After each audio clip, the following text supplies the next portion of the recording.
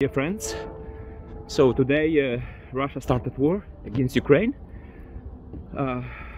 Yeah, you can hear the alarm system around city center. I am safe. Dear friends, I am fine. I had to leave Kyiv apparently by bike. So you can see, yeah, the smoke behind me, what was shelled this night.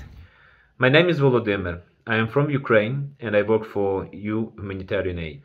To do our job as humanitarian workers, we need access to the most vulnerable. People need our support. The displaced, those in transit, those who fled the country. It isn't really a choice.